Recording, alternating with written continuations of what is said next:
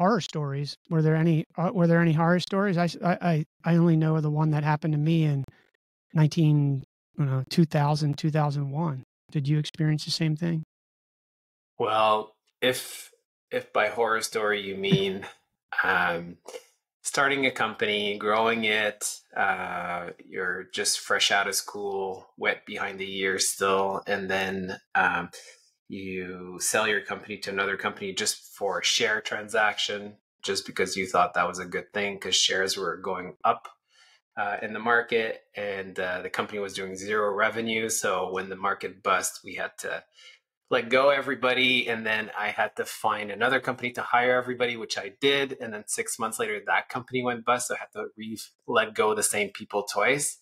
Yeah, lots of Was this In Trade, or was this yeah. so It was what entry. was In Trade? It was a bit like Ariba, if you know Ariba. So a procurement platform that used auction as well to get people to bid on stuff. And the idea at the time was, let's build a new auction platform for every vertical out there. So you create a .com for trading used cars, and another .com for trucks, and another .com for turbines, I don't know.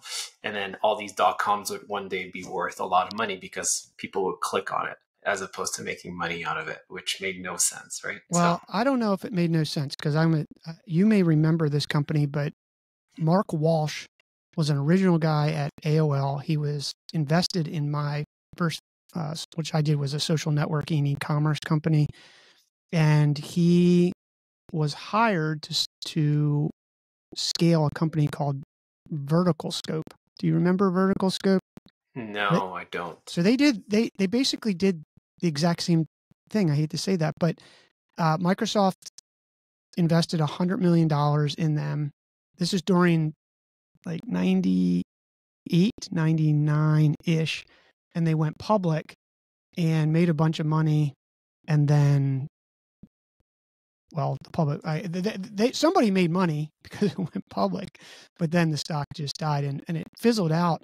And they used one vertical as the anchor, if you will. And sort of what I did in fishing was you use one region. And then I think we were all Okay. like, hey, let's just scale the living crap out of this and we'll just take this template. I think what we all forgot, or I don't know what you forgot or Mark forgot. I tell you what I forgot. I forgot that you got to own your home market completely and that there's probably plenty of money in that market before you go off and cover every vertical or every region around the world.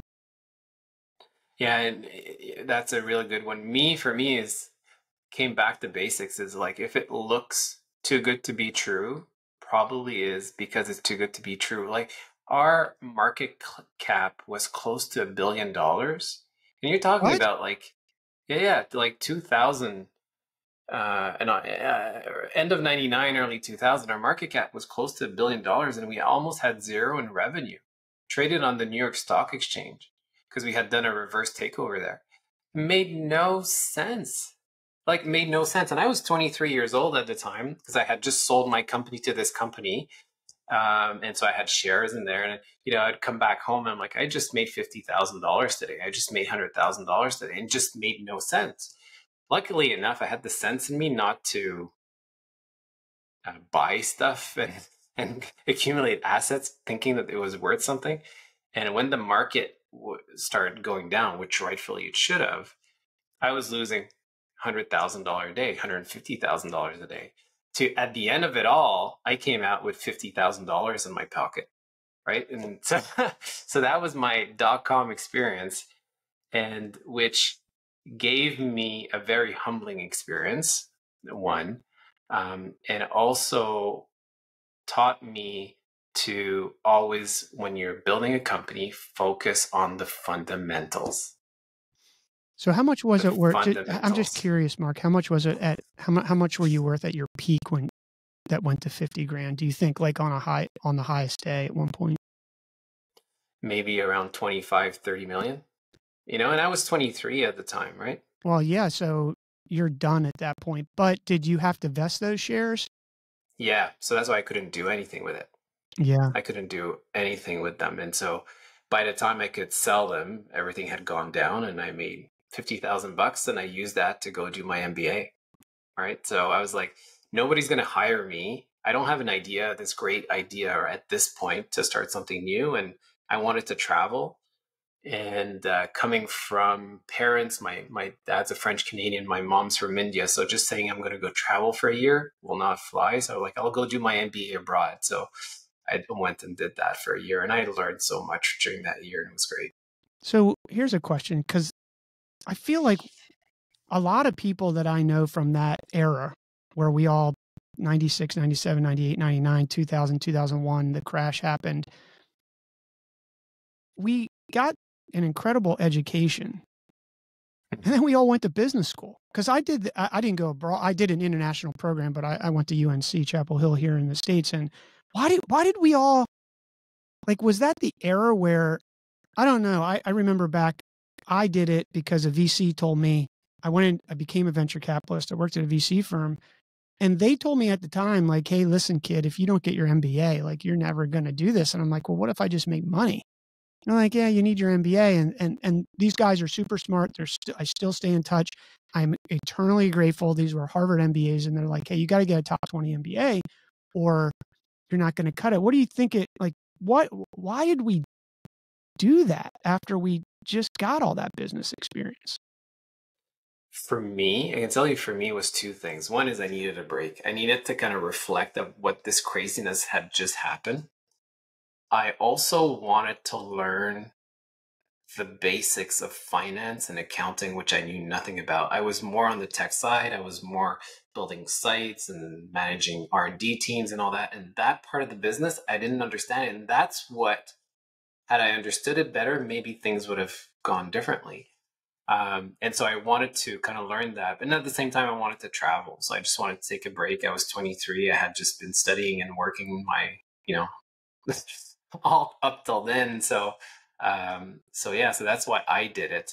And honestly, I think it was one of the, if you look at it as a full year, for me, it was probably the most enriching full year of my life because I ended up going to do my MBA at INSEAD. I don't know if you know INSEAD, I but do. It's a top international business school. yeah, and it has a campus in Singapore. And you're in a class of like 60 students of 40 different nationalities, and you've got someone from Indonesia, someone from Pakistan, someone from all the countries in Europe and North America and Latin America and Africa. And you're just learning so much from all of them. And all of them are from different backgrounds. Some are from Fortune 100, consulting firms, finance, all that stuff. And you're learning so much from all of them, more than you are from the actual class itself. And so for me, that was just so enriching. And then I got to do a couple of months on the campus in France. And then I also did the exchange program with Wharton. So just got that full year of just soaking things in and learning a lot. And when it all ended, I came back and said, you know what? I just love startups. Like, after being exposed to all these different things, I was like, I just love startups. So that's kind of where I decided to spend more of my time on. I think one of the revelations really is what you said, and it sparked a memory that I remember before I was agreed to go to business school, so to speak. The partners in that firm said, hey, you need to go take classes. And I took classes at one of the local colleges on accounting and finance. And over the years, I think the whole business sits in the spreadsheet. Would you agree? Or I would say the whole business sits between the lines of the spreadsheets. That's better. Yeah.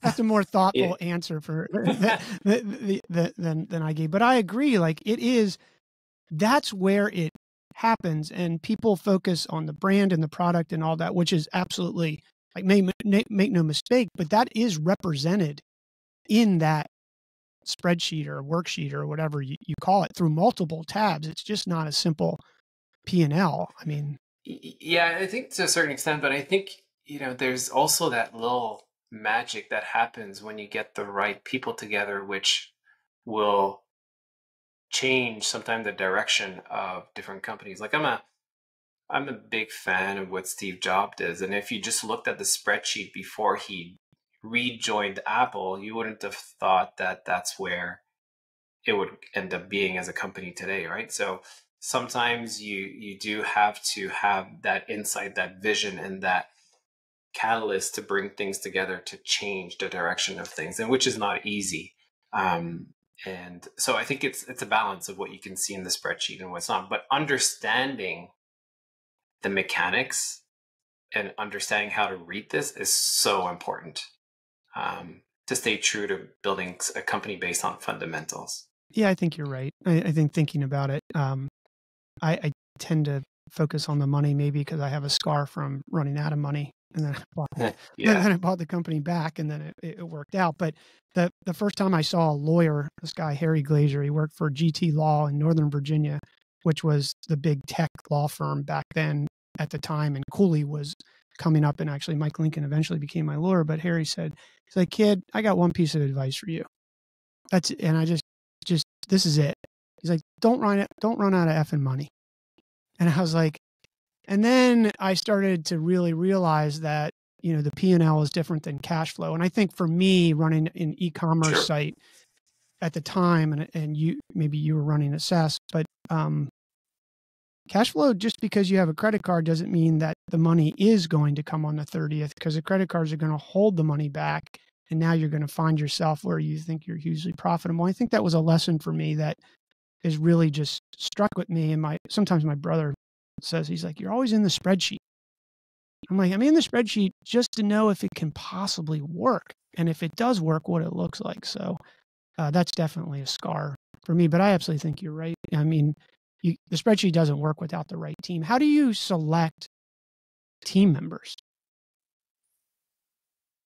I'm really bad at making good hires, but if you look at my hit rate, like when we bring someone on board on a team, I may be a 50% hit rate as to whether it's the right fit. I don't know how people do a really good job at interviewing. I've never figured that out yet. But what I do though is that I recognize it really quickly within maybe even a week to 2 weeks. You can recognize whether someone's a good fit and kind of they have the right attitude. Because someone in an interview can say whatever they want, but the proof points are there. And so within a couple of weeks, you can see it very well, and then you make the change right away. But then if they're good, I do everything in my power to keep them as long as it makes sense for both the company and the person. That's how I look at team members. And then it's really building a relationship of trust, really. Like if you trust what they're doing, you're not there to oversee, or else there's no point of bringing in someone else. You might as well do it yourself. And so you trust what they do, and sometimes they may disagree with, or you may disagree with the direction, but maybe they're onto something. So you kind of let it go along. But then you also have to have a culture within the organization to say, hey, let's change cap if we know we're making mistakes. So I'll make many mistakes when I build a business, but I'll change directions pretty quickly if I realize that I made a mistake. And having that is, I think, how you look at bringing in team members that have a very similar approach. Do you find it hard to let the people go? Emotionally hard, but tactically not hard. Like, I will let people go, and I've let friends go. I've let people that I've worked with for 10 years, and at one point it didn't make sense anymore, and we had to part ways. But I think it's done in respect, and they've seen also how I've operated in the past, and they know each time I had to let go someone, or I decided to let go someone, it was for the right reason. So when it comes to them, they're like, yeah, okay, there's some reasons behind it, and it's always done in respect. So I do let go, but the night before, I never sleep well. Yeah, I think it's one of the hardest things I've ever done. I remember during that .com, since we were talking about it, I think I delayed it. The board member called me every day, chairman, is it over? I was like, no, it's not. Like, I can't do this. Yes, it's the right thing to do for the business, but these people are humans. I think it took me like 4 days, Mark. But but it's interesting because there's two two ways or two reasons you let go of people. Sometimes it's about performance or fit, and or the trajectory of the company doesn't match the individual. That one is one that is not too hard. The one that I found really, really hard is when you have to let go a lot of people and it's not necessarily their fault. It's because the company made a bad decisions, either hiring too much or spending too much or trying something. That is extremely hard. And during the .com days, that's what I experienced twice, right? I had to let go of my team that I had built twice. Yeah, it's not something that I ever want to do again. I think that's a good distinction. And I think maybe that's why it was pain. I will agree when someone sucks or they're not a right fit, it's a money thing at that point. But I still have this thing like, oh man, like they're still human. They're still going to, they may have, sometimes they do know. Sometimes we all know, but no one says anything and eventually you do. But I think they're still human, so it's hard. But getting back to your story, you start a company out of college, you sell it for stock. You basically are worth like 25 million. You get 50,000 out of it at the end. You go to business school to learn sort of the fundamentals and do some traveling, get some international exposure. What do you do when you come back? So I knew I wanted to go back into the startup world, but I didn't have an idea of what to do as a business. And so I figured, you know what, let me try to apply as much as I've learned from my MBA by joining a VC fund. And so if you're a VC fund in Canada in 2002, at the end of 2002, you got my resume and you got an email from me. Every partner of every VC fund in Canada got my profile. Because my intention was, let's join a VC fund. I'll get to see what's out there. I'll get exposed. I'll be able to apply some of the stuff that I may have learned during my MBA. And maybe an idea will spark from there, and then I'll have some more connections, and life will be great. So I applied to, or send my resume. There was no even openings. I would just send my profile to everybody and say, hey, I'm looking for something, if there's anything. Luckily enough, there was two funds that had some openings, and I joined one of them in Montreal. And so I worked as a VC for about 2 years, a bit less than 2 years. And it was interesting because it was a government-funded fund. So it was not this traditional partners and analysts and stuff. It was an evergreen fund that the Quebec government, called the Novatech, had put in place to invest in companies to help economic development.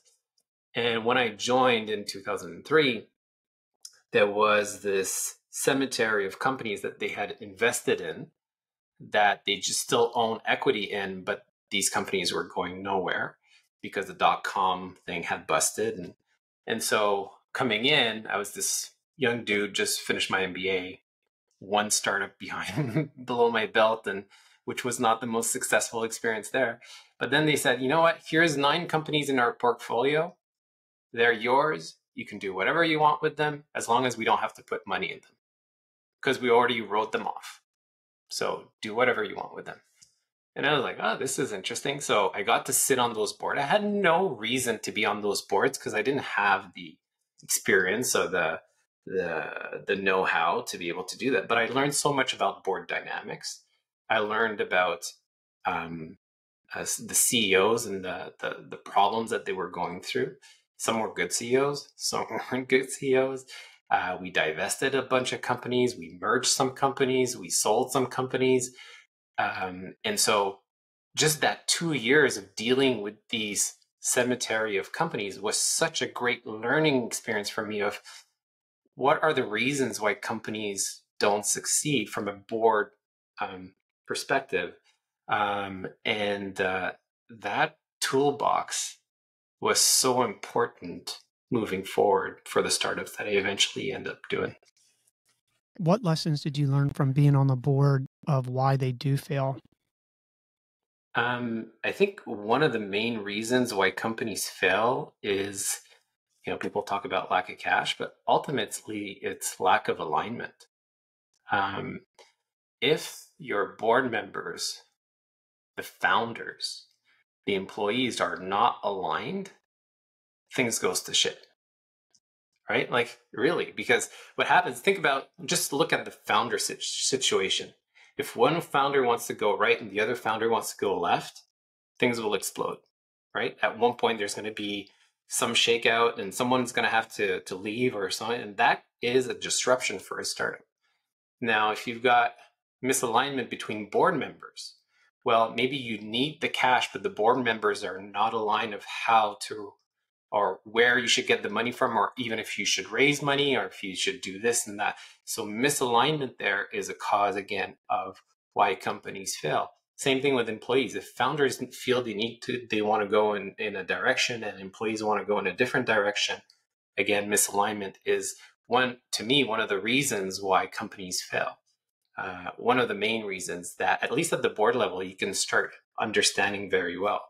So as I built my other startups after that, one of the things that I always tried to do is making sure that my board members, at least the executive as well, are always aligned of what we're trying to do. And if we're not aligned, let's battle it out. Let's talk it out until we do have alignment, because that to me is fundamental. Do you think that investors that sit on startup boards are actually ever really aligned? And here's why. Having been a VC like you and having been an entrepreneur, sat on both sides of the table, what I found is the investors, and this is not bad. Like if you read online and entrepreneurs always beat up on VCs and this, that, and the others, like VCs have a fiduciary responsibility to their limited partners to make money, period. They market that they care and they are going to help you build it. Of course they are if they invest. They want that to go, they need 100x. I mean, this is just it's a math equation here. They got 10 investments. They need one to hit 100x, make their fund, or two, which would be a really good fund, maybe in like the top 99%. So when they sit on your board, and I experienced this, I don't know about you, firsthand. And even when I was a VC and we had always had observer rights. So I would sit in on those meetings. We were making decisions that were good to make money. There's a big difference between building a company and making money. I'm not saying one is right and one is wrong. In fact, like we talked about vertical scope earlier, Mark, the business didn't make it, but a lot of people made a lot of money. That might be success. So there's this philosophical thing like, well, it didn't really work. Well, I don't know. It depends on what you say. If you put $50 million in your pocket, I'd say it worked in one sense.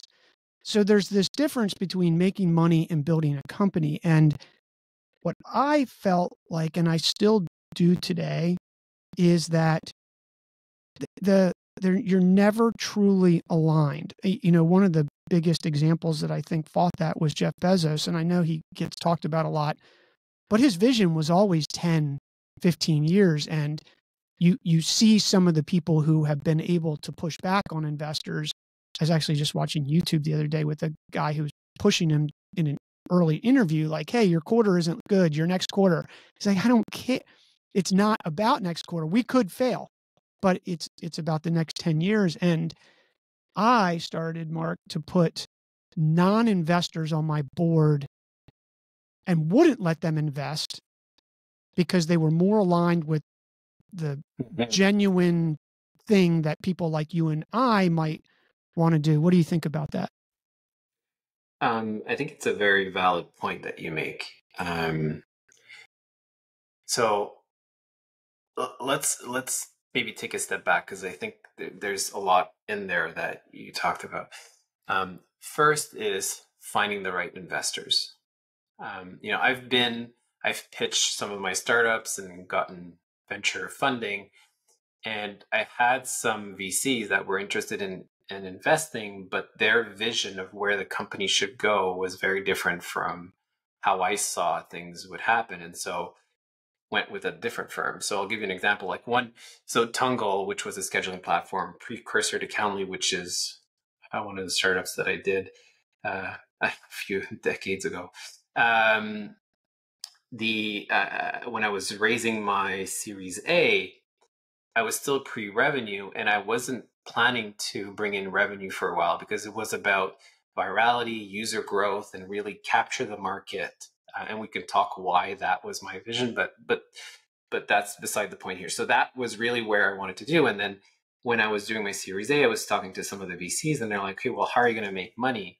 I'm like, "Here's how I intend to make money, but I am not going to be making money for the next 2 years or 3 years."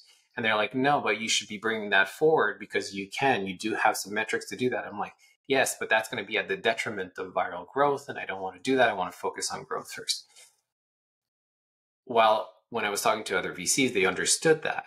And I went with these other VCs, even though the valuation that they were giving me was a bit lower, because at least we were aligned with where we should be bringing the company. So that's one of the first things, is trying to find the right partners around the table that subscribe to the same vision, at least when you have it, because vision and direction can change as you learn and you get more data. Now, the second part is, now once you're around the table with these individuals, things can start misaligning at one point. And they will, and they always will. And the other startup that I had after, which was Foco, had a board, and we were building this retail task management and communication platform. And this one board member, which was representing one of the funds, every time I would say, "Hey, here's where I think we should go," he would always give a reason not to do it. Every single time, at every single board, I would say, "Here's what I think we should be doing for the next 3 months." He's like, "No, I think you should be doing this." And it was always this big argument. And we were 5 at the board table and 4 were saying this, and he always had this. And I was like, "What's going on? Like, why is he always the contrarian here?" And so at one point, I'm like, "I need to meet with you. Like, we need to have this conversation." And so we met in person, and it's someone that I respected a lot, but it was always this contrarian thing. And I was like, and I won't say his name, so Bob, let's call him Bob. "Bob, why are you always telling me the opposite of what I want to do?"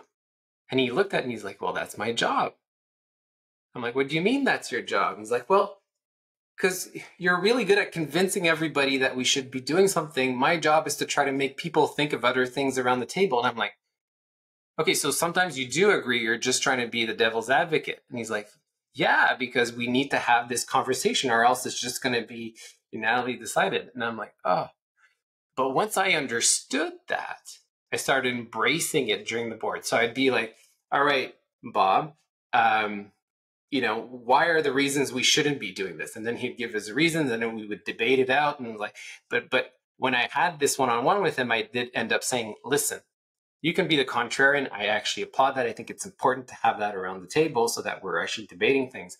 But ultimately, at the end, I need you to say to everybody, 'All right, we've made a decision. I agree with it. Let's move on.'" Right? And because I don't want you 2 years from now to say, "I told you so." Right? We're agreeing on these things together, and he agreed. And so we kind of figure out a new way of operating together. And from there, it actually helped the company a lot, but we needed to have this understanding between each other of how to operate. And so again, alignment is something you work on. It's not something that happens all the time. And sometimes if you really have diverging, you got to part ways. So you know what? It's not working. You think we should be doing this. This is that. You're hard on your way. I'm hard on mine. One of us has got to go. So let's make the call. Because or else it's going to self-destroy anyways. So I don't like slow death. I might as well kill it. When you say kill it, would you take you part ways? I mean, part ways meaning, do you figure out how to buy out the investor? Yeah. Do you think that should be? So I had to do that too. Investor was really mad. I just was a case where we were there's just egos. Like I mean, I'm not gonna. You want to do a startup, man, and you don't have and somebody says you don't have an ego. Like, you got to have an ego in this business, in my opinion, because you get beat to hell on a regular basis. And I'm taking some responsibility for what it was. But fundamentally, I was the guy who was running the company and had the vision. And I was like, hey, listen, Bob, this isn't going to work. He's like, no, you can't buy me out. And I was like, and it was a disruption to the company, Mark. Have you done that before? Not with investors, but co-founders. I did it with a co-founder too. That was that was hard. But the way the way I usually structure the companies is, it's my house, and then if it doesn't work out, here are terms that we know we're going to get divorced on already. So it's already preset, right? So you set that out. That's not common. No. So you just have some terms in the actual deal docs or the share purchase agreement and all that safe stuff, or whatever else. Yeah, totally. So could you share, I mean, do you guarantee a return, or do you do a dividend? How do you get them out because let's say your current company, Block, which we're going to talk about, but it is worth $1 billion. You and another investor don't get along. They were in say the A round, and they on paper are worth, make it up, $50 million, but the deal terms say that they get their investment plus 8% dividend or 10%. How do you what term do you use? I'm asking for myself, by the way. Yeah. So I've never done it at that scale. So, my companies have never been worth $1 billion. Hopefully this one will. But in the way that I like to structure things, let's say with say co-founders, is they can let's say we part ways. One is who gets to decide, right? So let's say I'm the CEO or I'm the majority shareholder. So if one day I decide that the co-founder is not the right person, that person can leave, right? I can ask that person to leave. So stop being in an executive role or in a role within the company. And then there's two choices. They can try to sell their shares at a certain price that's fair market value. If they want to, they can decide to keep it, but all the voting rights go into a trust that's managed by the board. So they don't have any voting rights anymore, so they can still keep their equity. Or there can be an offer to acquire the shares should the founder decide that they want to accept that offer. So that's typically how I would do it with co-founders. With investors, that's a bit more complicated, especially VCs, for sure. And that's typically more around board management than anything else. Right? What's the board composition? Who gets voting right on what? I think that's a fair assessment. I think the thing that pains me the most is, and I have co-founders leave, is they still have the equity. Yeah, sure, they don't have voting rights because that was the terms, but they're like riding along for the ride, and you're still in the fight. I don't know. Something rubs me the wrong way with that, Mark. How about you? Yeah, it does. But it is part of life. It is part of life. But we're talking a lot about the protecting the downside, but oftentimes it's how do you maximize the upsides and the relationship that you've got with people. If you are going to co-found a company with someone, like it's a marriage, so there's a lot of give and take, and hopefully you get with the right people so that you build something very more powerful and something that's going to be worth a lot more together. And there's a lot of conversations to be had. So I'm less draconian that the documents make it look like. It's more about working with your team, understanding, and debating things out so that the best solution comes out. And oftentimes it's not mine. Right. So I think there's a core lesson that goes back to your story with Bob, is you were having all these board meetings. How long do you think that went on before you had that talk? About 3 board meetings. So 6 months. 6 months. That's a long time, especially in a startup. It all comes down to human interaction and communication. Yeah, totally. Like this isn't math. This isn't math. We talked about spreadsheets. Like this has nothing to do with any of that. Absolutely not. It's just it's really humans, right? We're humans. We're trying to do, and I always start with the premise that people are of good faith, and understanding what are their motivations, and for them to understand your motivations, go a long way in coming up with a resolution. And to me, that is the most rewarding part of working with people. When there is misunderstanding, but you can resolve things, to me, then you're much stronger from that. Sometimes it can't, but most of the times I think it can, if you really work from that aspect. Yeah, I think you have to make yourself vulnerable and push your cards onto the table. And if you don't, then 100%. There will be that. You use the word motivation. I use the word incentive. If you want to know why behaviors happen, just understand how they're incentivized, which is the same thing as motivation. And call it out, right? Call it out in both ways. Like, the reason why I want to do this is X, Y, Z. The reason why you want to do this is that. All right, we know it. Now, how do we go about figuring out a way that it'll work? Because it's really, to me, that's almost like checking your ego apart and saying, yeah, it's true. That's what's my motivation right now. So I don't know. I think one of the tools I use, and then we'll move on to what happened after you went to the VC firm after you graduated from your MBA, is I used this the other day because we were in a discussion around a contract and it was escalating. Like, you know, when that happens and there's things that aren't being said. And I just finally said, and I caught myself because, look, I'm no angel when it happens to that. I was like, what's your concern? And then shut up. And it came out. And this guy says, well, here's my concern. No problem. Let's write something in there to address that specific concern. And here's what we'll do to at least acknowledge and de-risk it as much as we can for you. From that moment, it went from this rapid rise, basically like all the way down to normal. And then 3 minutes later, we're talking about riding bikes. I had this mentor that told me once, he's like, Mark, you never negotiate terms of a contract, you negotiate the principle behind the contract.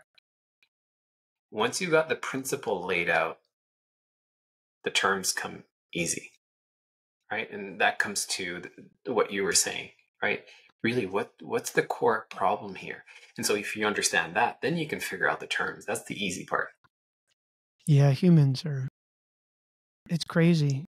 Did you find it with those, when you were in the VC firm and you were managing these other 9 companies, that you could basically do most, would you say 90% of the issues there were human dynamic? Or was there, there's always product market, quote unquote, fit crap, but it's all about people.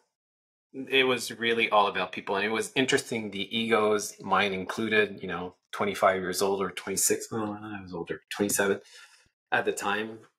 The egos around the table, people representing different funds, and then you're on the same file because Montreal and Quebec is a small thing. So you basically swap a few board members and you're in a different company. And so if you did something wrong to someone on one deal, it would show up on the next one. And it was just interesting to understand all this dynamic component of it. But then there was also a lot of support once in a while, right? It's like, hey, we went through this together on this deal, and we were able to build trust. And so we trust each other as we go along on other deals. So, you get these relationship of individuals that you have and people that I worked with 20 years ago, that there's this fundamental trust that was built between us, that we will tell each other whatever we need to say when it comes down to working with companies or opinions on founders or opinions on the market or whatever. And yeah, it's just, at one point it becomes very valuable. So now you're at this VC firm, which is a state economic type VC fund. You have these 9 companies. Why do you leave, or what makes you leave? Because I think the next stop is Tungle, which was No, it wasn't. Oh, no. It just goes to show how much I did research. Yeah. Go ahead. No, it was close though. But no, so I ended up being able to do one new investment which was a company in Ottawa called Nimcat Networks, which was in the voice over IP space. So that was in, call it 2004. Skype was really just starting at that time. And so I really built a really good rapport with the founders of that company, ended up investing in the company through the fund. And 6 months, 9 months after investing in that company, the itch was there. I really liked what they were up to, got along with the founders really well. They needed someone to really look at business development and sales and marketing for that company. And so I jumped ship and went back into the startup world, but not as a founder, as the person responsible for the go-to-market. How'd that feel? In terms of not being the founder? Yeah. Or fine. I looked at it as a learning. I was being paid to learn. Because my first startup during the .com, I was more on the technical side, managing R&D team, blah, blah, blah. Then I had done a lot more of the finance and board dynamics and that stuff as a VC. And I really wanted to learn a lot more about the go-to-market part of it. So I was actually being paid to learn. And I had a good mentor in the CEO. And so we worked on that business, and what was it? About 18 to 24 months later, we sold the company to Avaya.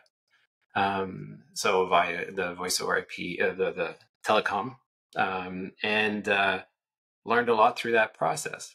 So it was great. So when they acquire the company, do you have to go work for them for some period of time?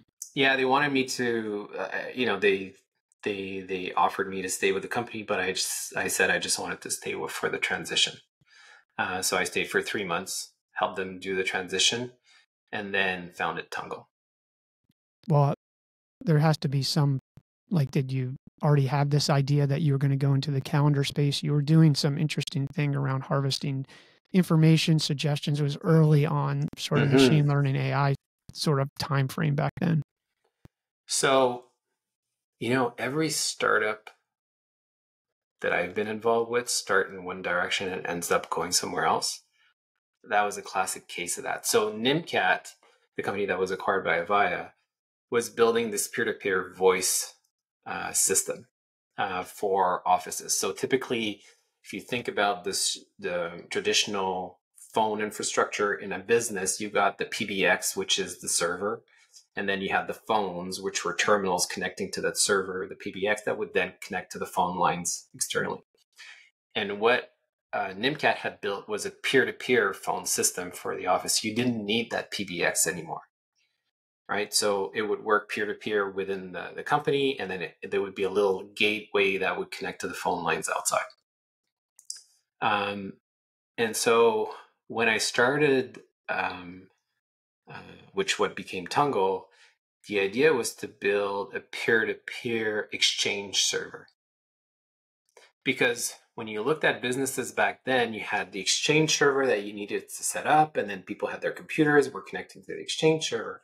And I was like, this is so complicated when you think about how this whole system, what if we could just install something on a software on each of the computers, and peer-to-peer, they would connect to each other, and you wouldn't need this exchange server because everything was still on premise back in the day, right?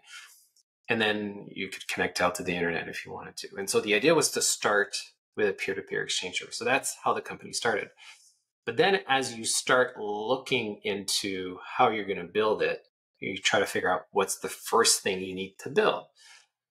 And doing research and talking to a lot of companies and all that, came to the realization that people usually make the decision to use an exchange server the day they need to share calendars.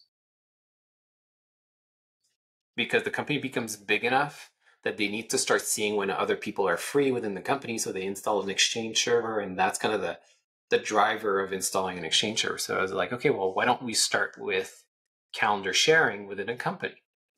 Hey, it seems like the easiest way to start, as opposed to building the whole mail infrastructure and doing all that stuff. So again, investigate it, and again, talk to a lot more people out there.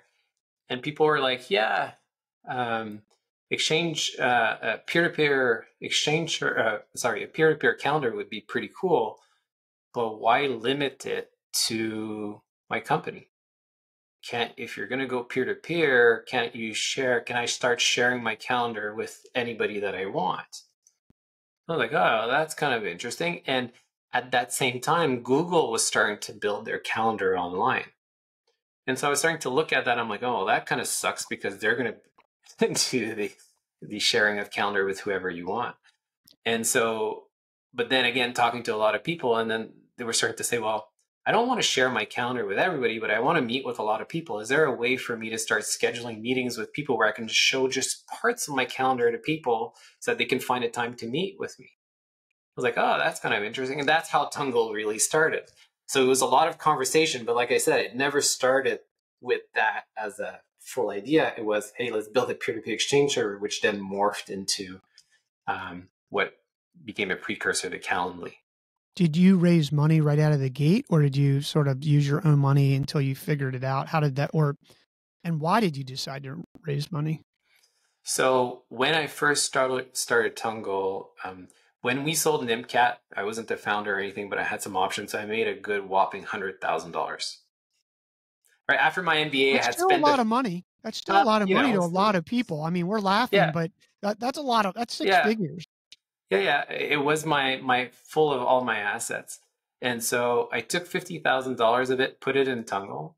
And then another 50,000, I bought a condo as a down payment for a condo.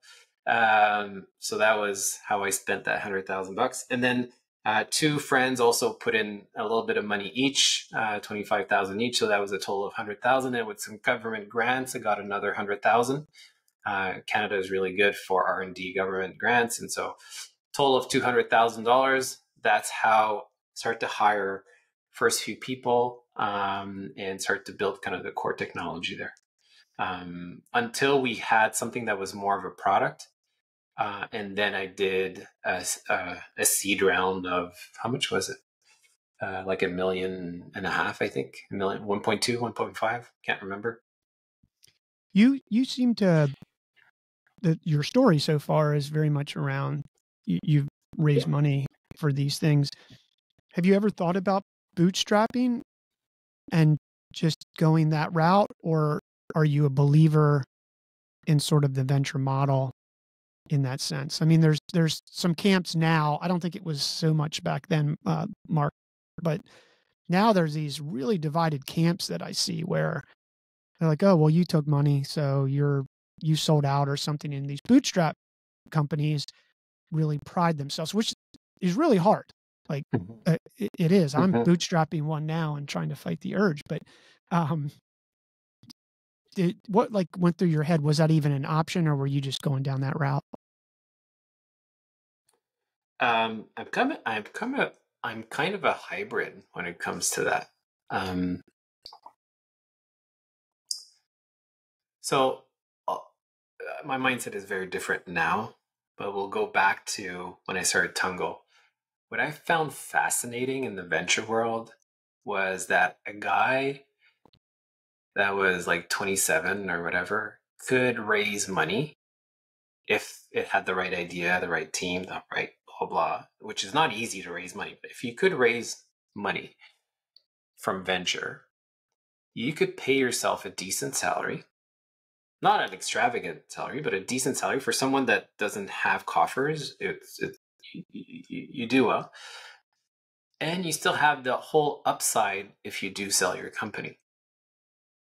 You know, like if you do sell your company one day, you got the whole upside of all the equity that you had when you started a company. So to me, that was like kind of a bit of a life hack, which was why struggle to that extent if you can build something, raise some funding, pay yourself, and not extravagant, pay yourself and pay your employees and build something. And then you still have a good potential of the upside of a successful exit. So at that time, that was kind of my reasoning in going into fundraising, not necessarily knowing all the other issues that could follow from there, but that was, it's like, hey, this is kind of a little bit of a hack that you can build something pretty good and have a decent living. not knowing that if you're not successful, your ability to raise in the future might be harder and blah, blah, blah. But, naive, you are what you are and you take the decisions, and luckily it worked out for me. But yeah, so that was my decision back then. Now, having done it a few times, I think that if you've got an opportunity in the market that you want to go after, I think it's okay to raise some seed money to be able to really test it out with the right people around the table. But before you go out and raise the larger and larger checks, call it 3 million and above, in my SaaS world, like if you're in chips and all that, it's a much different world, but in the software world, you need to have very solid business fundamentals and proof points to be able to do that. Some people do it. Even during the heydays, I was seeing people doing it and they didn't have the fundamentals. I'm like, this is not going to end well for them. There's no way it's going to end well for them. So to me, it's like, I think it's okay to have a pool of money to really test something out and build something as a fundamental. But you really got to be able to prove it out before you go and raise a lot more money to really blow it out of the water. And for listeners who may not understand the nuance of what you said when you said you saw these other founders who raised money and it didn't work out, that can mean that the company actually did work, but when they did get a chance to participate in the upside, the cap table was such that they actually didn't have a lot. I mean, I know some founders who did swing for the fence. Company's worth decent amount, a few $100 million, and at the end of the day, they own 5%. Now, 5% of, $700 million is still a lot of money. However, that didn't happen overnight. Mm-hmm. And to your point, you get paid okay, but there's comps on all of that. I mean, mm-hmm. and there's some VCs who are going to say, well, you can't get your market value. I mean, period. Mm-hmm. So you do have an opportunity cost there, but I just want to point that out for people because I think people would be really shocked. I remember looking at Box.com mm-hmm. with Aaron, and I just knew the financiers through their series and rounds, and I had some inside information. And then when I read their SEC filing, I think when they went public, he owned 6%, and you're like, 6%. Now, someone like Mark Zuckerberg managed to keep he was mm-hmm. 50+%. But his growth trajectory was very, very different. And that's a consumer product, not a SaaS business and yada, yada, or a B2B product. So I just wanted to mention that for listeners. Do you agree with that? Yeah, 100%. And also on valuation, you don't want to be chasing valuation. When you're looking about a year ago and I was looking at the valuation, I'm like, this makes no sense right now. And even though I could have, because for the company Bloks that I'm part of with an awesome team right now, we did raise 1.5 million of friends and family kind of round. And we could have, if we looked at the market, because we raised it a year ago, we could have raised it at a much higher valuation, but we didn't. Because to me, it made no financial sense because I knew that the market would not hold. And the day that it does go down, now try to raise again at the same valuation. If not, then what's going to happen? Misalignment. The investors that put in money earlier will be pissed off and all that. And I was like, this doesn't make sense. So we raised it at what we believe is the reasonable valuation, which was lower than what market would have dictated. But now we're in a position that the day that we do go for a seed or a Series A or whatever you want to call it, the valuation will make sense for everybody. Right? I 100% agree. I have a friend who, Tig Savage, who is a partner over at Revolution, and we've known each other since America Online days when I had worked in marketing. He was a VC there, and now Revolution is Steve Case's company, but and fund. But Tig runs the growth fund and is really the main co-founder there. But he has always argued on fishing trips, dinners, and all the things like you should take the lower valuation. And I'm always like, yeah, of course, because you're incentivized to do that because you get more of the equity. But that's the founder in me trying to get as much as you can. But the truth is what you just said is a very thoughtful laid out thing. Because if you have to do a down round, I don't think most people understand that the consequences and the ratchets that are written in there, and not to mention now your momentum is just a mess. And Mhm. um, And so then that alignment, and this is where alignment goes out of whack. yeah, and all hell breaks loose. And you could actually have a decent product. Mm-hmm. Totally. So let's go back to Tungle real quick, because you get that going. You put in about you and your friends put in $100,000, get $100,000 grant from the Canadian government, which is incredible on R&D credits, which is a Mm-hmm. whole different podcast unto itself. But then ultimately you grow that company and you sell it to. Yeah. So before even selling, we did raise a seed round of 1.5 ish, and then another Series A of 5 million. Wow. How many it- years? so we started the company in 2006. The 1.5 was in 2007, and the 5 million was in 2009. So you had a Yeah. few year run at this thing. Yeah. Yeah. And then in 2011, so we grew it to about 500,000 users, all viral, and it was a beautiful experience. And then BlackBerry came knocking at the door in 2011. It was the right fit, and we sold. And when I say it's the right fit, timing is everything. Um, you know, a lot of people talk about it's the right financial thing for the business, it's the right market conditions, blah, blah, blah, which all those things are true. But ultimately, it comes down to founder incentive. And my incentive was really interesting at that point, where my wife was pregnant. I was traveling a lot. I was on the road all the time, going to conferences, meeting with customers, doing all this stuff, partnerships, all that stuff. And I was like, looking back, and I was saying, I don't want to be an absentee dad. I want to be at home. My wife is pregnant. She's going to have a kid. BlackBerry comes knocking at the table, a way to secure my family financially as well. And the timing was right for the business as well. We either had to go into fundraising or exit, And so when all that was put together, like, yeah, the price is right, the right company.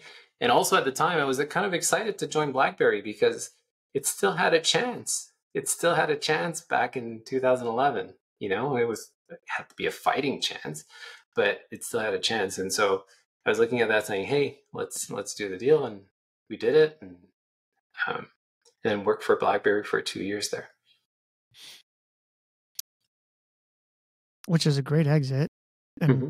I still miss my BlackBerry, to be quite honest. I went on eBay just like 2 weeks ago looking for one. I just like the keyboard. Call me old Mm-hmm. school. I don't care, man. That thing was cool. Can I tell you a story about the keyboard? Yeah. So I'm a year in at BlackBerry. At that point, I'm responsible for what they call the PIM. So the calendar, the email, contacts, task, and memo from a product management and R&D perspective. When you think about the BlackBerry, that's kind of core to their software, right? And to compete with Apple, we were coming out with our new OS. BlackBerry had bought QNX, if you remember. Great operating system, and the idea was to bring that operating system on the phone so that it would be a lot more tactile and all that great stuff. And so my team's responsibility was to build the PIM, again, calendar, contacts, email, task, memo, for this BB10, the BlackBerry 10, which was the new operating system. So I'm sitting in this boardroom, and they're showing, so I'm part of the software team, there's a hardware team.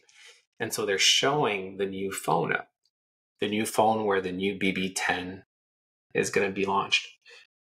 And I'm with some directors and vice presidents. And so I'm looking at the image of the phone, and everybody's like, wow, it looks amazing. And I'm like turning around like this. And I'm like, what?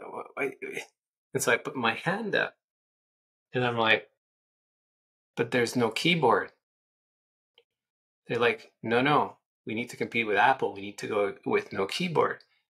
And in my mind, I'm like, well, we're trying to secure our base right now. Forget getting new users. Let's stop the hemorrhaging. And one of the main reasons why people are still sticking with the BlackBerry is because of that keyboard. So let's launch our first phone on BB10 with the keyboard. And yes, the second one, let's do it without a keyboard, fine, but let's secure a base. And so, but the decision had been made already at different levels that I'm involved with. And so the first phone was launched without the keyboard. And what the media and the press say, where the hell is the keyboard? Yeah, in fact, and I remember, I was diehard BlackBerry. And I had come from the Palm 7, which, if you remember, had an antenna. It was the first thing you could actually get email on. And when I saw the new BlackBerry and they came out, which was very clear now that you've told the story, which I'm really grateful for you sharing, was their thought process.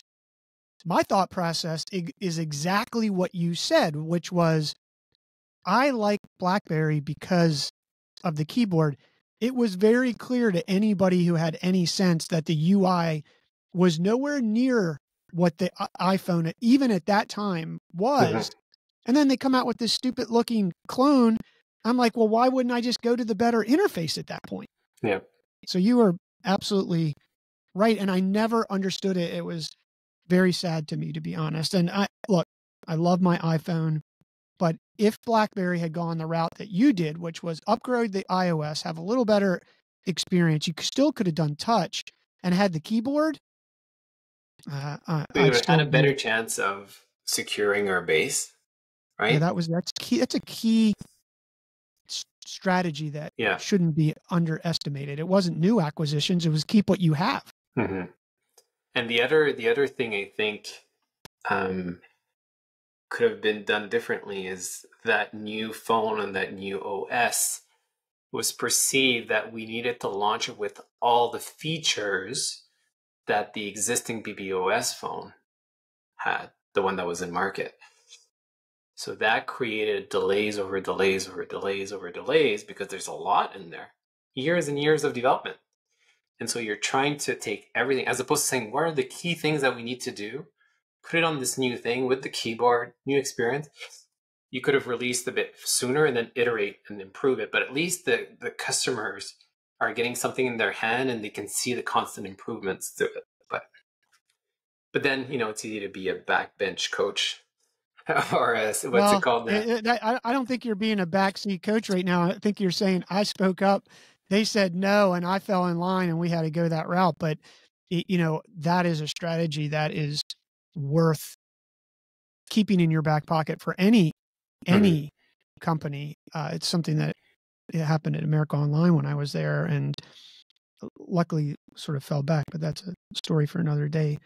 Mark, so you sell Tungle, your wife's pregnant, all the timing's right, you make some money. Is this retirement money? Just for context. Enough to secure my family where I don't necessarily need to work, but I can't get a jet. Fly around the world.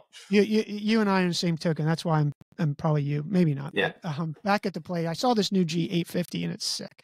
So so I wouldn't lie. I'm very grateful for what I have and I'm completely content. But there's always that goal. So you stay at BlackBerry for 2 years. I know that there's some stuff in between. And maybe you could summarize that because I want to get to Block, because now that we've talked, and here's an interesting thing, Mark. So we have a mutual friend who I actually think is an investor in your current company. Out of Ottawa.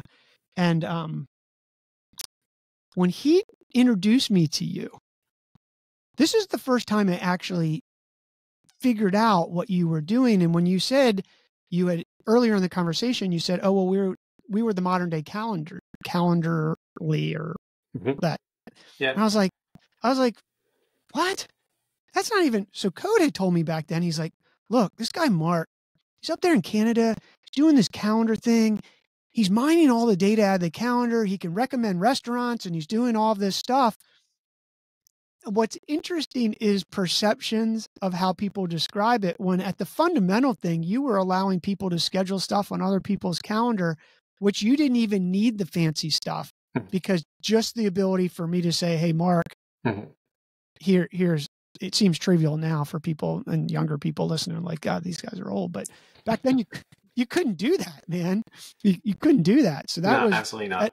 And I think the lesson still to this day is that technology people, of which Code is one, and he is very smart, and people like you and I, who are technology geeks or whatever you want to call it, sometimes over-engineer the core problem, which could be solved by just, hey, just grab a block of time on my calendar. So I just find that interesting because we have that person in common. So you do Tungle, you sell it.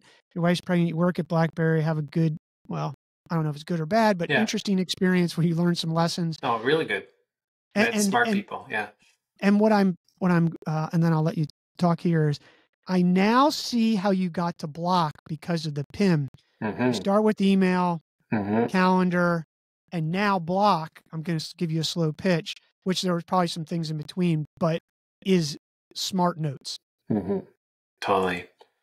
Yeah. So when we're looking at so after selling to BlackBerry, took a year off, blah blah blah, did a few angel investments, and then joined one of the companies that I invested in. I'm a really bad investor because when I invest, I get really invested in the company, and ended up joining that. They were just the two founders. I was like the number 3 in the company, and then we did a good run there. A company called Foco. It was supposed to be an Instagram for business, but we ended up pivoting, building a communication and task management platform for retailers. So we had companies like Whole Foods, Converse, CVS using our platform.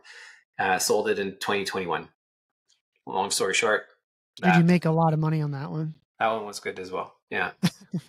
Yeah. So you're compounding good money. Yeah. Yeah. And, but also had a really great team, great experience. It was fun, great investors around the table, made sure we got alignment. Bob was on that board. By the way, his name, I did have a Bob on the board, but it was not Bob. How long did that one take, Mark? How long did it take? So from 2014 to 2021. So do you feel, I feel like my career goes in these startups are like 7-year things. Do you feel like that's sort of the number that by the time you figure shit out and actually can get revenue? Yeah. Well, I mean, revenue came earlier, but until we built something that was interesting enough for someone to acquire us. Yeah. So, and then the market conditions where they were, where I was like, to me, you never time starting a company. You start when it makes sense for you and for the idea you've got, but you can time the exit. And the market conditions were crazy. And I was seeing in our space that there was going to be consolidation. I was too small to become the consolidator. So we started a process, and it was a really interesting first time I run a process actually for an exit. And we ended up getting a bidding war, and we sold in 2021. So wow, that's not that long ago. No. So what do you so this is a real, like, you're back at the plate already with Block.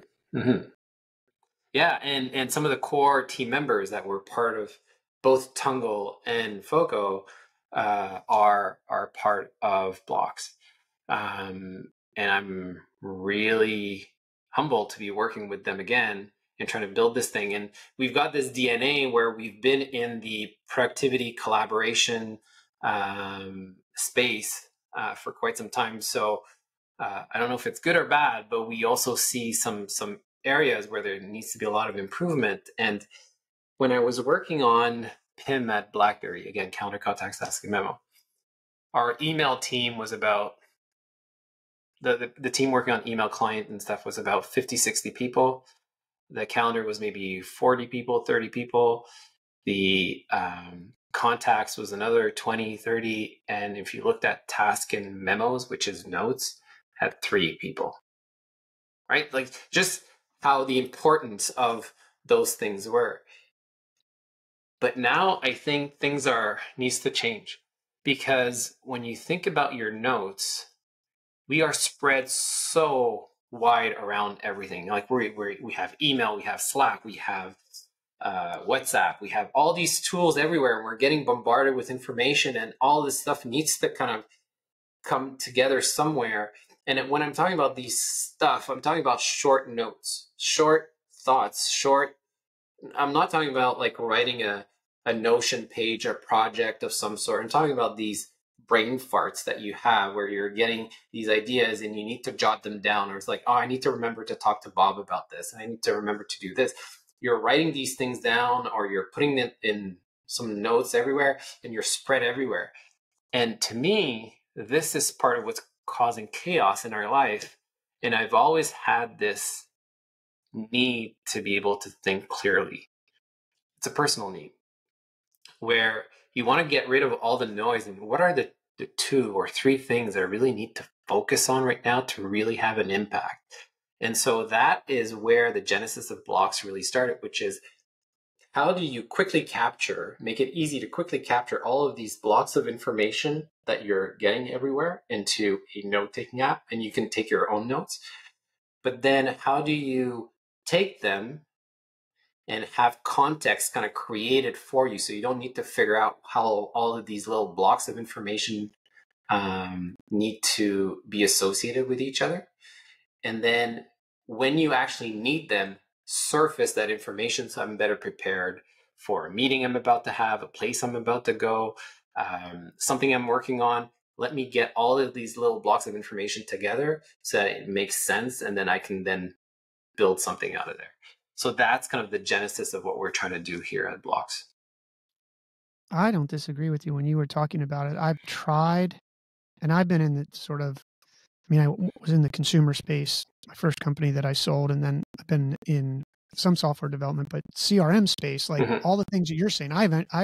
When Code and I we started a company that basically aggregated all your messages into one stream.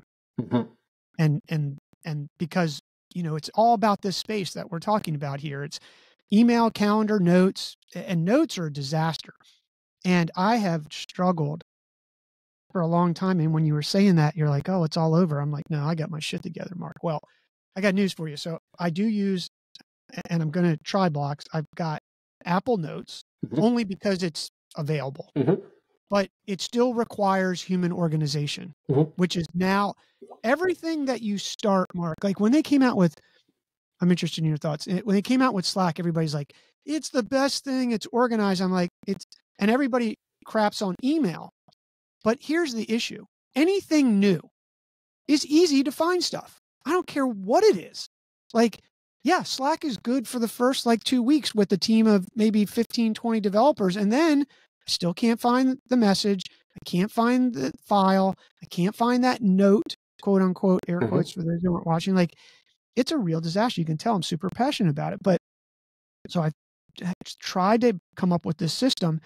And then I was on my way out to ride my bike the other day, and there's an envelope, the back of a piece of mail, sitting next to where I eat at the kitchen counter with the 22 things that I needed to do, of which have not made it onto the calendar, have not made it into my notes, have not made it into my task list, nor have they made it into this other. It's like, so this is a big issue, and this is not the first time it's been tried. How are you using some sort of machine learning type concept? And I hate the word AI, because AI, for listeners, it's not magic. You have to train these models. It's not thinking on its own. I mean, eventually maybe, but not right now. So how is Bloks? You've described it where I feel like I could put all these little notes into a block, and then somehow it associates it together either by date, person, company, location. So the first part is the ability to quick capture those things. Okay. So traditionally notes are thought about stuff you write down, but notes today are not only that, they are that, but they are photos. There is voice. There could be a bit of video in there. So there's a lot of different media types when we think their websites, their whatever, right? components of a website. So the first is the ability to quickly capture these things. Then it's the ability to associate them. And what we do is, one is you can look at the content within those notes to try to create links between them. There's a note that talks about this conference, and then there's a website that is that conference, and then there's an email that comes in that has a bit of that. You can start associating that thing together. But what we do on top of that is not just look at content within the notes, but we start using information from your other systems being your calendar, other systems being your email, other systems could eventually be your CRM, could be other sorts of things that you can start understanding the context in which you are actually in. So for example, if our calendar knows that we were meeting today, all right, well, that's context. All the email exchange that we had a couple of weeks ago probably was to lead to this call that we were having on. Yesterday or a couple of days ago, you sent me an email with some information, some links, some videos, some all that stuff. That's context. I probably took some notes down to prepare myself for this call because I was listening to some of your podcasts, and so I was taking some notes down. Well, now we're about to have this call. Well, this morning, all this information is surfaced for me in context because it knows that we're about to meet, right? Now it created all these links because it used calendar data to start to link information. It leveraged information from my email, it leveraged my notes, but it all created that context for me automatically. So think of a sales scenario, right? You're working on a deal. Well, you can start seeing all this progress that you're having on a deal, the email exchange, the phone calls. The more we start bringing in different data types in this stuff, the more rich it can become because we're using some levers to understand context of you. Yeah, I love that because basically what you described sounds like Bloks did for you. I did manually this morning. I mean, I knew you. I got that in my head, but I opened up some tabs. There's actually a tab right here. I've got some notes on a sticky, quote unquote, little post-it that Apple has over there. Mm-hmm. And then I've got notes on my thing. And you're saying Bloks can bring that all together into a spot at the moment when you that need you're it. actually, when you need it. Yeah, that's really cool. Do you have a challenge hooking the API? This is going to get a little nerdy for people, but I can't help but ask because you have to hook up to multiple systems. Like, did it grab the LinkedIn information that you and I exchanged? Because we've had comms over two or three channels. Mm-hmm. So we didn't yet do the LinkedIn stuff. It's on our to do. We've already looked into it. We know we can do it. So today, what we started with are probably the most data rich environments, which are your email and your calendar, Slack, calendar Slacks, and then in there you put all the attachments and the documents as well. So that's where we start to grab data. And then with time, we're adding other sources of information to make it richer and more contextualized. That's really cool. So when you sold that other company, did you have this in your head? Because that was 2021. It's 2000. Well, you had 2022. We're just starting 2023. It was a quick turnaround. Mm-hmm. Sold in 2021. I stayed with our acquirer for a year. And so it's only in 2022 that, Bloks really was germinating. The core team though, that started Bloks, started without me, because we were acquired. They had left a little bit before the acquisition. They had started a little bit. And then I joined the team after the 1 year period that I was with our acquirer. And so I was an advisor to the company, and so we were in a lot of conversations of where the market is going, where we're going. Initially, we're actually looking, like I said, every startup that I had never ended up being what it is. Initially, it was really looking at the hybrid world, where people are working from home, they're working from the office, and it was about figuring out when is it the best time for me to come to the office to work with my colleagues. And so the team built a calendar app that was launched on Product Hunt and did really, really well. But then when they were looking at the next phase of innovation, it was about saying, well, one of the bigger challenges, how do you manage your notes when you're in meetings? And then from there, and that's about the time when I joined, we're starting to look at first principle, and we're saying, well, really, when you take notes, it's not only in meetings. You're taking notes all the time, and notes are different things. So if we're going to really start doubling down on notes, let's really build something that makes sense. And we start to look at the market. Evernote was being acquired, and I don't necessarily agree with a lot of direction of some of the startups in the note space. I think it could be very different. And so we saw that there was a really good opportunity for us. So, hey, let's double down and become a full intelligent note-taking app. Well, I think that there's definitely opportunity there, and we just described the problem, just getting together to record this podcast. So that's a complicated thing. How do you intend to? This is a very. I'm trying to figure out how I benefit from your notes, mainly to try to figure out how you're going to market this, because this sounds like you're going to have to either do an enterprise sale, or if you're in the SMB market, is there a virality to this, or is it going to be a direct sale sort of method to So sell? our approach, and we need to keep on working at it and testing it out, is bottom up. So get users to want to start using it within a corporation, and as they start using it, they start seeing the value of it. They tell their colleagues about it. They may want to share some of the context and notes that they are taking with their colleagues, and then from there it should grow within the organization. That's what we're betting on. So you are direct marketing to individuals through Correct. content, through ads, through whatever. And does it require an app download? Yeah. So today we made the strategic decision to be desktop on Mac, and then we have iOS and Android app. So we do not have a web version, because we believe that the experience of note-taking needs to be really close to you all the time. Hence why we're on the desktop. We didn't yet release a Windows version. The other thing, from a startup standpoint, we wanted to limit the platforms that we support. So today we just support the Google Workspace environment. Soon we'll look at adding Office 365, but we really wanted to do a good job at the Mac and Google Workspace environment before starting to branch out to other environments. Have you had any security issues? Because you obviously are touching what a lot of people consider privacy. That's really been a roadblock for me in all these productivity tools, quite candidly, is the privacy issue. Yeah, so for us, that's front and center for us. Like, we want to make sure that people feel safe when they're using our application. So we did a few strategic decisions from a technical standpoint to put people at ease on it. First, obviously, everything is encrypted everywhere, at rest and in transit. But when it comes to email and calendar data, we do not store anything. We actually go and search and fetch. We have some really fancy algorithms that go and try to fetch the information, get the results really quickly for what we're trying to find.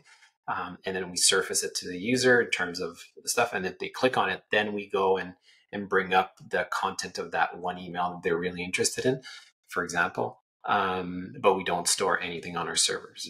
So you don't store any type of except the note that you may use in Bloks. We store the note. We store your profile information and that sort of stuff. But in terms of core data from emails, and we don't store any of that. Well, I appreciate this. Is really, for listeners, are probably like, "Wow, you're losing me now, guys." But I couldn't help but ask, because these are some of the challenges technically that these types of apps across platforms always face. But I love the idea, Marc. I'm so grateful to have a conversation with you and get to know you more. And I now know where all this came from. And I know in a second why Code was super interested in this, because this is just, I think there's always going to be an opportunity in this space. And to your point, like Notes, even at BlackBerry, had the smallest team, but possibly is one of the most important things, at least equal to email. And well, that's what I think, that the note-taking app is always the sick child where nobody invests in it. I think that it needs to take its place right now. as equal to email and calendar. Because I think with all the application we're using, it's so fundamental to keeping us in check. Yeah, I think there's that huge opportunity, but the shiny object and the most used may have been, but maybe people would use notes more if the damn thing worked right, That's true. which comes Bloks, which is you come out with something that works, it's going to change the game. So I'm really excited for you on that. And I'm grateful for you taking the time out of your day building this thing to talk with us. At the end of every show, I always ask this, and I think I prepared you for it, which is you only get to give 3 pieces of advice from all these years you've done. You've had, 1, 2, 3 acquisitions so far. Mm-hmm. You've worked at a big company. You've raised money. You've bootstrapped them in the beginning. If you only had to give fellow listeners, business owners, aspiring entrepreneurs 3 pieces of advice, what are they? I wish I would be super original, but I'm not. But first, it's first focus on who you want to work with is probably more important than what you work on. Surrounding yourself with the strongest people, surrounding yourself with people you enjoy spending your time with is probably the most important part. So that is the first one. Second, and proof in point, every startup that I've had has always started somewhere, ended up somewhere else. Iterate, change your mind, change direction. Don't be afraid. Sunk cost, forget what is in the past and where you invested your time. Focus on what's the best investment moving forward. So that's the second one. And then third, just be nice. Just be nice to people. You live once. You want to be remembered for being a nice person, not an asshole. Well, Mark, you said you wanted to be original. I will tell you that I think I've probably done 300 conversations and no one's ever said just be nice. So they're your most original that you thought, but it's one of those things that people take for granted. And I think it's great advice. Just be nice. Like it fixes a lot of shit. Yeah. Well, those were great, Mark. Where can listeners find you and Bloks? So bloks.app, BLOKS. So there's no C. So BLOKS.app. Come to our website, sign up for a wait list of people that are already started to use our application. We'd love to have your feedback on it.